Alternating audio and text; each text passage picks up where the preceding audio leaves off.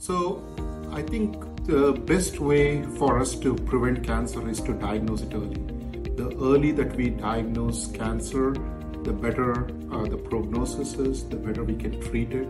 Staging is based upon multiple things that we do. It includes a history and a physical exam, which helps us determine if there is anything going on in other parts of the body. We of course depend a lot on imaging studies like CT scans or MRIs, which help define the cancer better for us. We also use PET CT scans as a tool for us to stage the cancer.